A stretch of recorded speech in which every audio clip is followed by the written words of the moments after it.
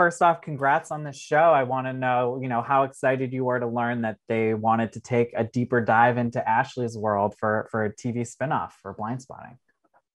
Yeah, when I got the call, which was almost 3 years ago, um, I was extremely excited and just excited to work with my friends and kind of create this world through Ashley's perspective and who she is as a woman and her backstory and get to do heightened verse and learn that there was choreography in the show.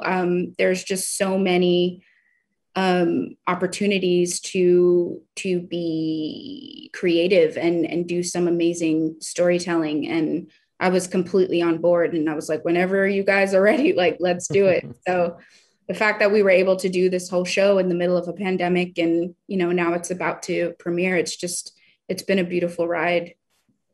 And for you, I mean, going from a supporting character in the film to the lead of this TV show, I guess what kind of pressures do you feel, or is it more comfortable knowing that you're stepping into a role that you did previously play?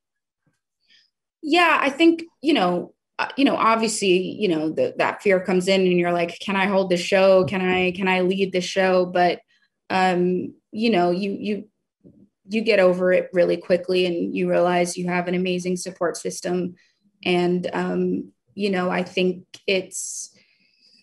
I don't know, I'm really proud of it. And, the cast is amazing. And, working with Helen Hunt and learning so much from her, it's just been a beautiful ride. And I think, right now we are seeing another, I think, Hamilton moment. I mean, in addition to this show, you and David, Anthony and Lynn have In the Heights, Renee is starring on The Amazing Girls Five Eva, Leslie Odom Jr. just up for an Oscar, Emmy Umbrella Academy, so on, so on. But how does it feel just to see and be part of just how much the Hamilton cast is really thriving after being on the show, after the show? It's a beautiful thing. I mean, I always want to see everybody win. And anytime you get to see your friends that you've worked with or who that are artists, it's amazing to see because I'm such a huge fan of all of my friends and believe in them so much. And whenever they get to have a platform and get to express themselves creatively and doing what they love to do, I feel like I'm winning, and that's how, it should be. And how fun is it having Anthony pop up? I don't, in the premiere at least, as a nice little awesome. Cameo. I mean, it was so much fun. It's such a family kind of vibe that we all have, and we all want to put our friends on and be in each other's stuff, and it's just great. It's like, it's a family. Yeah. And for this, there are some of these heightened scenes and the spoken verse. What is that experience like it does come time to film those scenes in particular? They're very intense. I think a lot of the heightened verse that Ashley has, it's, I always say it's really when she's revealing herself in her most like truest, purest form. That's not,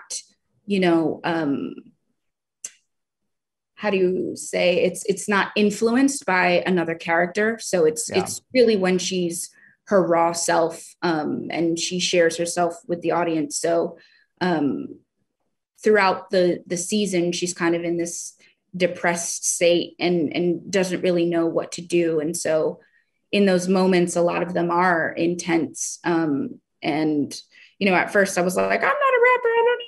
I don't know if I can do this. We slowly realized they're kind of like these Shakespearean kind of monologues that rhyme. And it's just a beautiful way to do storytelling. And it's one of my favorite things about what Ashley does in the show. Yeah. And my last question for you is just, how often do people run up to you and just exclaim, "And Peggy"?